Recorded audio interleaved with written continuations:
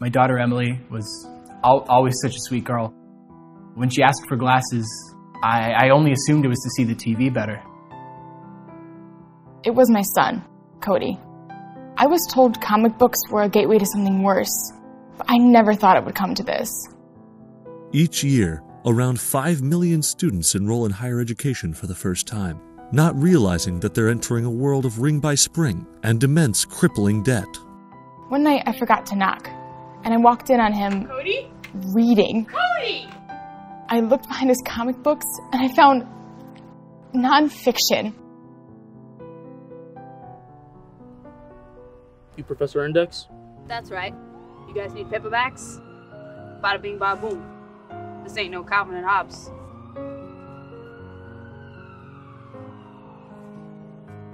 We were happy our daughter Hannah was spending so much time with her friends. But one night, she was out later than usual. When we went to check on her, No! No! it was a study group. Why? You're dead to me. No! You're dead to me! I'm photoshopping you out of the Christmas card! How can you do this to the woman who birthed you? The closest we came to finishing the fight against higher education was introducing Common Core into the grade schools. The kids are finally stupid enough not to realize that they didn't actually know anything. But as technology advances, we're struggling to keep up. Kode! I let it go for years, hoping she would grow out of it. And then I hear about this thing called post-grad.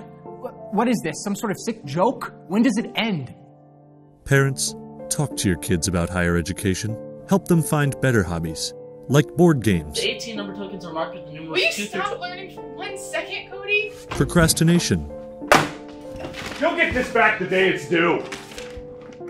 In extreme cases, seek medical help. I have the results. Your daughter tested positive for stigmatism. Cut out the eye. Cut out the eye. We had another higher education scare with our other daughter. We found a college acceptance letter on her desk.